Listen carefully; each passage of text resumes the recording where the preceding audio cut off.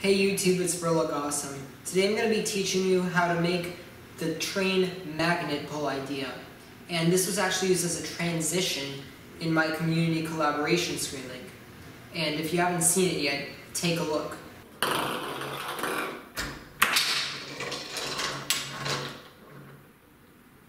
So for this trick, you actually don't need that many materials. All you need is a board, a couple of train tracks, one of which ramps up, 2 trains that magnetically attract each other, piece of tape, a stick, Hot Wheels track, some dominoes for supports, more supports right here, and a ping pong ball to get out of the idea.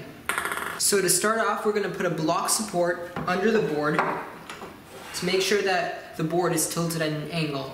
And I'm going to take the trains off for a little bit. Next, we're going to connect all these tracks together like this.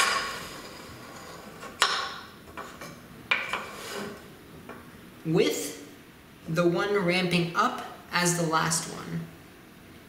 Now on this last one, I'm going to take these trains that were connected together and put one of them like this. Now we're almost done. We got the basic idea.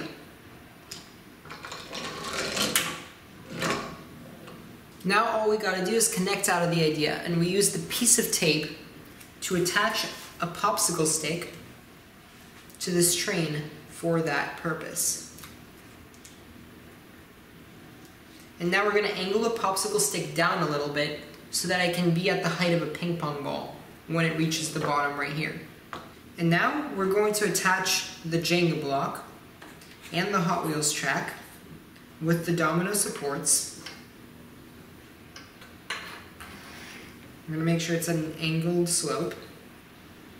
We're going to attach the ping pong ball such that it doesn't move. And when the train rolls in, it's going to push the ping pong ball onto the Hot Wheels track. And that's basically it. That's all you need for the idea. Now let's see it in action.